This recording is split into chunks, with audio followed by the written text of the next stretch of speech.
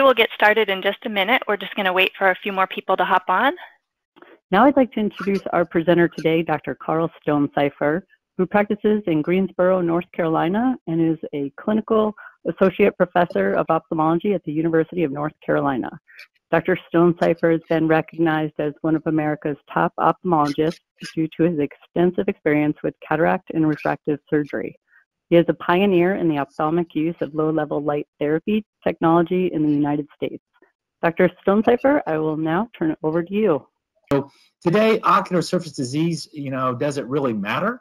And I think it does, and I think there's a lot of ways to promote that. And what we're going to do is tell you, I do have some disclosures. Probably the biggest ones are Nidec, Inovamed, Lombard, and Marco.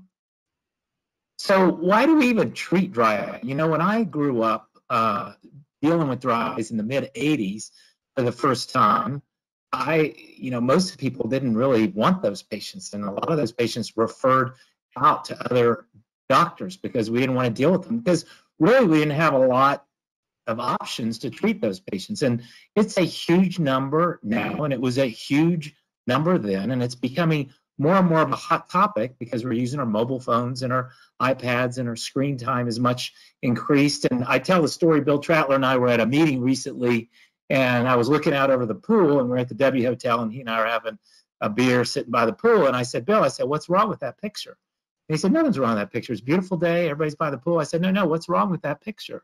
And he said, I don't get it. What's wrong with the picture? I said, look who's in the pool. And everybody that was in the pool was an adult. Everybody that was around the pool was a child or an adolescent, and they were all on their iPhones or their iPads.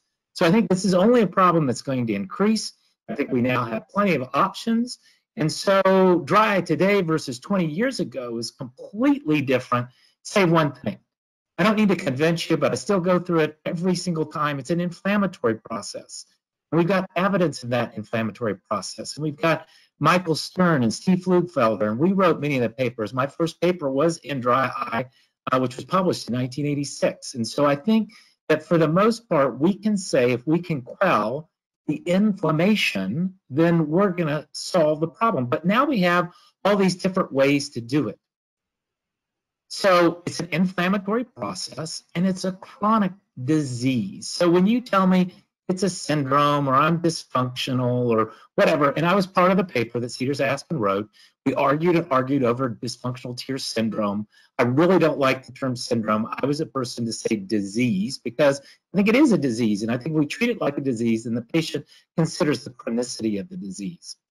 So why do we even need this tear film? Well, we got to see, so optical clarity and quality. So one of the biggest complaints that I see constantly after refractive cataract surgery, is I can't see. And I can look at them and say 9 times out of 10, it's because you've had a response to the surgical intervention and you're a bit dry. And the ocular surface is not lubricative and not lubricating well. And so if we can do some things to make you more comfortable and lubricate it, I think you're going to be okay. But more importantly is its antibacterial properties. And more importantly is what the tears do in terms of flushing out those particles, whether they be allergic like we have now here in the great state of North Carolina, or whether they can be toxic. And so that pH balance, that protective, growth factors and healing factors and those antioxidants are very important to how we heal after surgery. So there are a lot of components to the tear film. We've known this. Michael Stern and Steve Flugfelder have elucidated a lot of these factors, and we've even found more since these slides were generated well over 20 years ago. So I think that in dry eye, we lose a lot of these factors, and this affects the viscosity and the lubrication of the tear film. So when our ocular surface is altered, then we have poor viscosity, we have increased osmolarity, we have imbalance of these cytokines. And if we learned anything about this coronavirus is it's the cytokine storm that's killing the patients. So yeah, 82% of the patients will have a mild or moderate effect, but somewhere around 20% will have some sort of cytokine storm. And in 3 to 10%, depending on where you are, that can be fatal.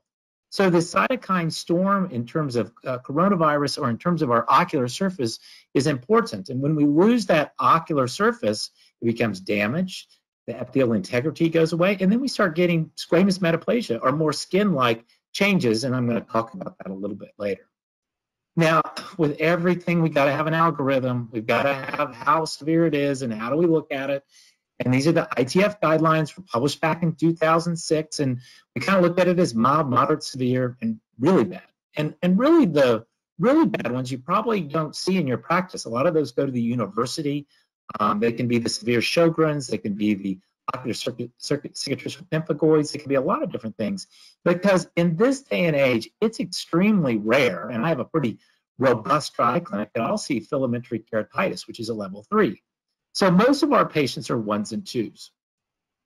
So then they started getting goofy, and we started talking about aqueous and evaporative and non-Sjogren and Sjogren, and then we got TFOS involved, and we've got all different things. But what do our patients see? Well, they see this shelf of stuff, and this stuff can be contact lens solutions, it can be tear products. Number one, look right there in the middle, is Visine, okay?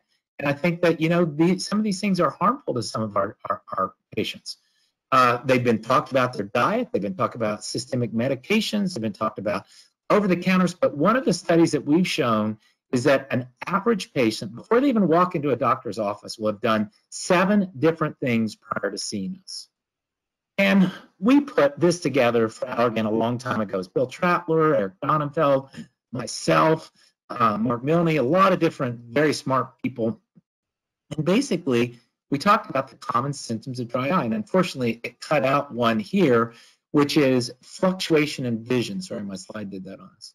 So if it's gritty or stinging, it's probably more like meibomian gland disease. If it's itchy, it's more like allergy. I don't really see dryness, but if people are saying it's blurred or my vision is fluctuating, then that's where I start thinking, okay, this is a dry eye process, and we got to figure out how to address that.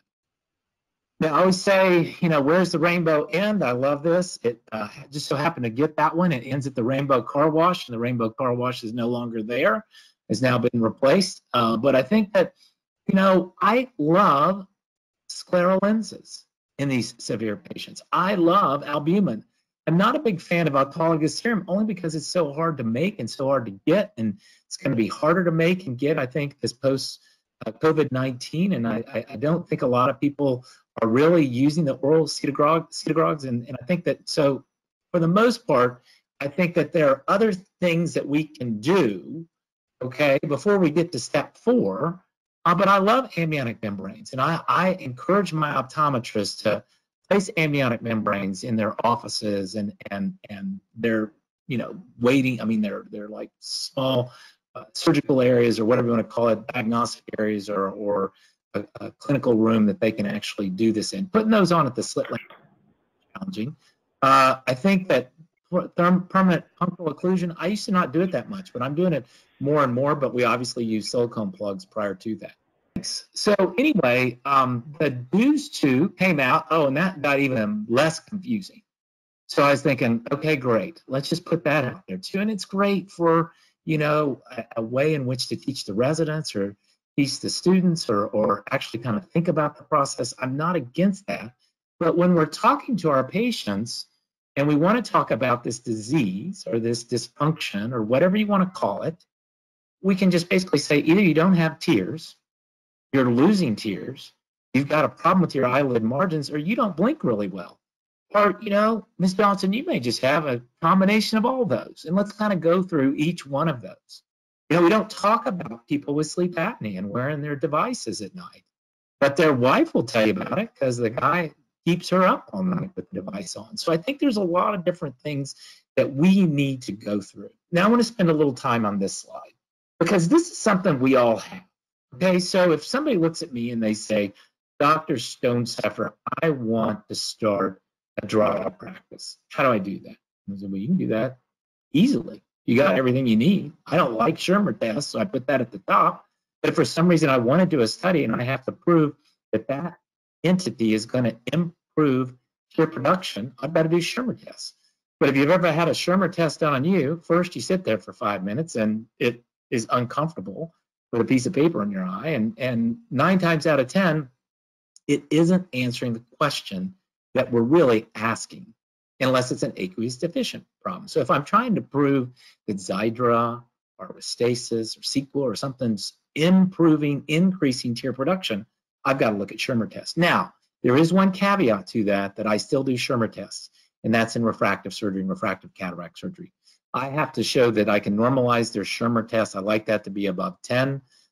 If somebody is still willing to have surgery and they're showing somewhere between, say, 7 and 10, we'll talk about it. But I always, after an intervention, put a copy of the Schirmer in my EMR, whether that's a photograph of it, it's either recorded, documented, or I actually put a strip of the Schirmer, mark it where they were before and after the intervention, whatever we did to them, so that legally I can say we had this discussion about dry eye disease, because they always forget that discussion. Like, no, you never told me that I might have issues. Now, I had LASIK years ago, right around 2000.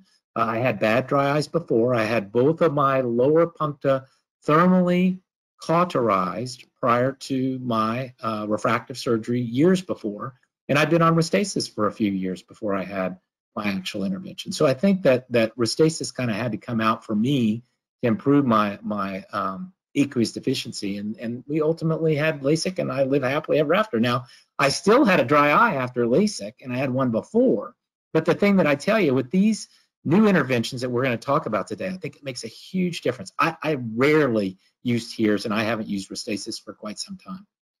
Tear breakup time is easy. You and I both can do it. My staff actually does 1 Mississippi, 2 Mississippi, 3 Mississippi. My buddy Bill Trattler makes him use a stopwatch. I'm okay with that. We can look at the tear lake. Now we have devices that can look at the tear lake we're going to talk about. We can look at the function of the meibomian glands. We can look at the lid function. We can simply put a light source underneath the lid, have somebody close their eyelid and grade how much light sneaks through to see how much exposure they have. My friend Laura Perlman just talked about that. Dyes, fluorescein, rose bean gal, lissamine green, whatever you want to say, just use it. Now, we don't use fluoresce because that has an anesthetic in it. And I think fluorescein was hard to find there right after the hurricane that hit Puerto Rico, but it's back. I love lissamine green. I'm not a big rose bean gal fan, but I'm not opposed to it. And then we just have to ask the patients. TIFOS. There's all sorts of diagnostic methodology, but I don't think you have to have this to have an adequate dry eye clinic. Now, what are we missing for just a second? It just would be a miss if I didn't bring it up. And that's lid wiper epitheliopathy. And why do I put it here? Because it's keratinization of the eyelid margin. And I think that, you know, you can grade it, you can see it, but with fluorescein or with lissamine green, pick one. You're going to pick it up. And it's a different entity, but I think it also is related to the eyelid margins. I think it's also related to meibomian gland disease. And I think that sometimes we miss the fact of this biofilm tear layer on our ocular surface that's also on our lid margin surface that we may not be effectively treating with some of these topical pharmaceutical interventions. So let's go into treatments for just a second. You know, we want to normalize the tear film. Forget how, we just want to normalize the tear film as best we can. And we want to know what's the easiest way to do that. And there's a lot of different options, but like I told you, that replenishing the tears is probably already been done with 7 different varietals before they get to you. Now, before they get to me, most of them have already been plugged. Most of them have already been on antibiotic steroid. Most of them have already been on doxycycline. But a lot of times what I don't hear people talk about is lifestyle changes. And what I don't hear people talk about is their systemic medications. But what I do see is almost everybody's been treated with a steroid, cyclosporin, or lifitegrast. And so by the time they get to me, I've got to come up with a different game plan. So 9 times out of 10, I spend a lot of time on their lifestyle and see if diet may be entering into the picture, and maybe omega-3s or changing their diet patterns, or there is a systemic medication. And I've had arguments with their cardiologist on many occasions saying, surely there's another antihypertensive in this whole world of antihypertensive. I just had this with my aunt. My aunt had no dry eye issues. We put in 2 reading style premium channel lenses in her. She was seeing great. And the cardiologist said, I'm going to put her on a systemic beta blocker. and it fixed her blood pressure. But you know what it did to her dry eyes? I mean, to her eyes, it made them dry. And so she came back, she goes, "Carl, I'm not seeing as well. Have you changed anything?" "Well, yeah, my cardiologist just put me on this blood pressuring lower medication." I called him up and I'm like, "Dude, surely there's something other that works." And he had the conversation with me of, "No, you figure out your dry eye thing because it makes your blood pressure better." I'm like, "Really?" Now, my aunt was married to a cardiologist, so we were able to work through that process because she pushed the point, but I don't think that's going to always be the case. Now, we want to treat the inflammation. So when I talk about goals of therapy, and when I talk about, hey, Carl doesn't use his Restasis anymore, or Carl doesn't use Xiidra, he doesn't have to use his steroids, you still may need to do that to get you to a point where the patient's back to normal. So don't think I'm saying anything bad about any of these pharmaceutical agents or these systemic options. I think they're all great options. I just would like to get to a point where maybe we can keep the patient on a maintenance treatment and allow them to have a normal life. So I like to keep things simple, okay? And for me, blepharitis, meibomian gland disease, dry eye disease, we're changing gears a little bit, anterior, posterior, all that sort of stuff. It may matter in terms of what I decide to do. Now, if this patient walks in, he wanted cataract surgery because he had posterior subcapsular cataracts from his steroids that he had been using for his allergic disease. So he'd been using Flonase, and I think Flonase can cause some issues with posterior subcapsular chronic use, and we've seen several of those patients. But I couldn't get a good reading on it because of his seborrheic blepharitis and his ocular rosacea. And we had to go through a variety of things that this device that I'm going to talk about in a moment obviously has the option to treat that as well. So when this person walks in, I don't want to do cataract surgery on them. I don't want to do LASIK on them. I got to do something to get that cesspool that's in their eye treated. And it's going to take multiple rounds of systemic and topical medications. It's going to take topical ointments. I still use Metrogel. I think it works well. You got to teach the patients not to get it in their eyes. The dermatologists are more prone to use some more of the more expensive agents. I think something simple that helps these people is an anti-seborrheic shampoo. So simply, I just tell them, just wash, and I know I'm not supposed to do that in this COVID environment, but I have them wash around their face, and I have my eyes closed in the shower, and I sit there for 60 seconds. And I just sit there. And I let that antibacterial, that anti-seborrheic shampoo take effect. Now, I think they all have different components. So 1 month I'll tell them to use Head and Shoulders. The next month I may tell them to use T-Gel, Selsun Blue. I just tell them to work around. I tell them try not to use the generics. I don't think the generics work as well. So I think that one of the things that we have to really think is the patient itself. And yes, I will try and incorporate the dermatologist, the internal medicine, the doc, but sometimes they're resilient and they're like, you're not a real doctor, you're an eye doctor. So that really doesn't count. And I hear that every day. And it doesn't, I mean, I'm non-essential now according to the CMS, so I've heard it all. Now, when I'm looking at the posterior blepharitis, or what I call meibomian gland disease, okay, we need normal meibum. And when we don't have normal meibum, it's lipases that are breaking up, and it's your eyelid margins blinking, just like you're making soap, and that's what you do. You're making soap on the eyes. And so if you look, you can see these bacterial lipases breaking down lipids to soaps. And in many of these patients, they will have a soapy, sudsy tear film, and that's why their number one complaint is, my eyes burn, doc. They really burn. I mean, just by the end of the day, they burn so bad I don't even know. I can put tear after tear after tear in, and it just doesn't seem to make a big difference. And I say, yeah, that's because you're making soap. And so a lot of times I subjectively look at the patients. I say, okay, Mr. Smith, if I'm going to fix one thing today, I know you've been to great doctors, and I know a lot of the doctors you've seen, and they're all awesome, but I'm a one fix-it doctor. I got one thing that I can fix. They say, well, my vision is blurry. No, I don't want to know that. I want to know something, some sort of symptom that you're going to walk away. Does it itch? Does it pain? Does it hurt? Does it burn? Does it sting? Give me a diagnosis. And I think that symptom can lead me to a diagnosis. So I'm saying their symptoms give me a diagnosis. And I think evaporative disease is the same thing. I think that sometimes that can be exposure. And like I was saying, Laura Perelman basically just puts a light with the lid closed below, and you can use an illuminator if you want to, and just looks and sees how much light actually leaks out. It's a great way to look at exposure. I mean, if you have a lip of view too, that can help you in terms of blink and some other things, but I think that's important too. Now, again, I think we all know the pathophysiology, so I'm not going to spend a lot of time on it.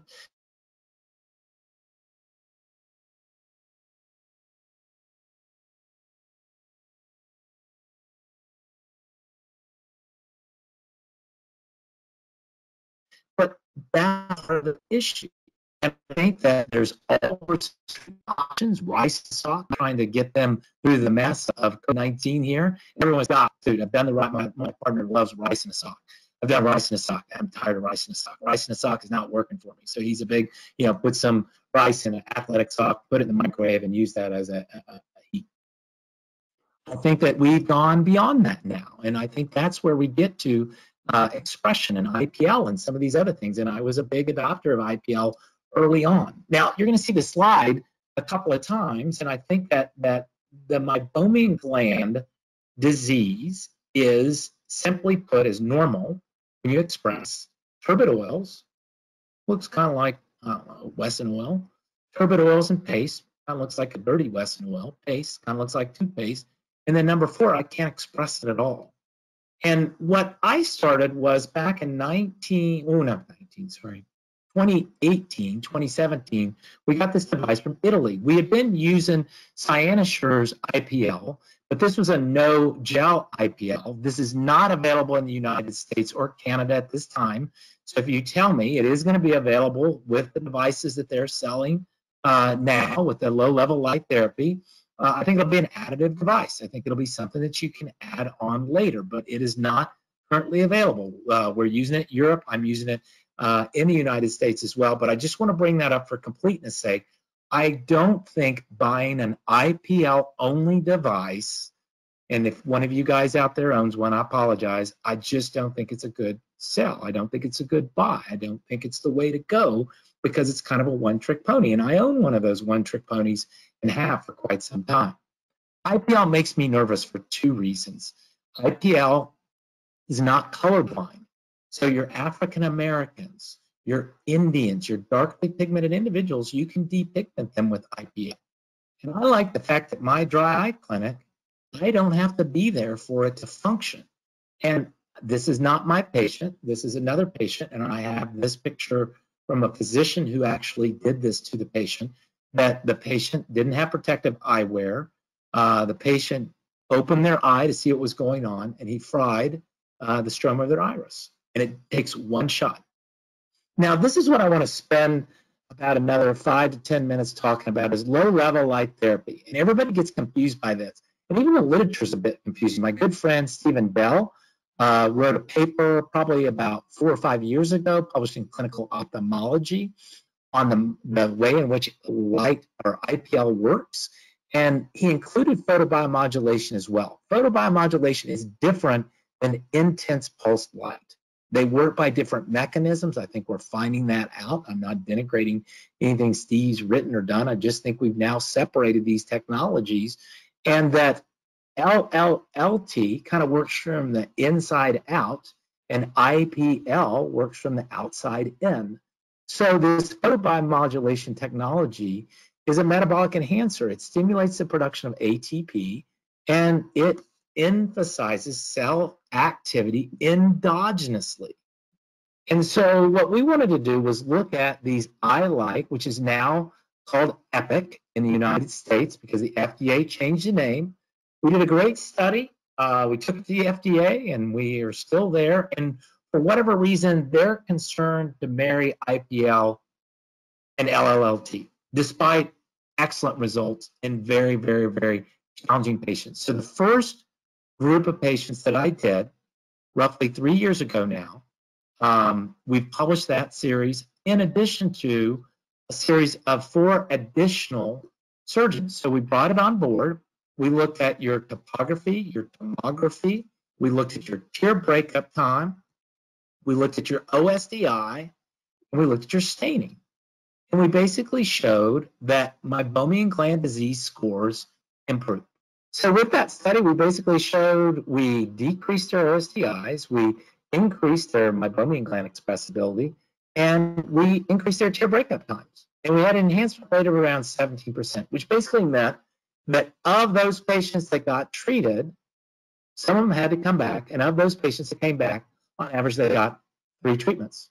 Now, in the real world, I charge them every time they come back. But I can tell the patients that the overwhelming majority, okay, of you are going to have 1 treatment, and I don't know after a year, but it's a disease, so you're probably going to need more than 1 treatment, but you may go a year, you may go 2 years with this, but we charge $350 for this. And I think it's important because we kind of have a step in terms of how bad these patients are.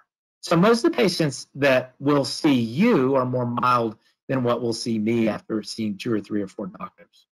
But this is in clinical ophthalmology. If you will put STONECIPHER, IPL, LLLT, clinical ophthalmology, it'll pop right up and you will be able to get that article.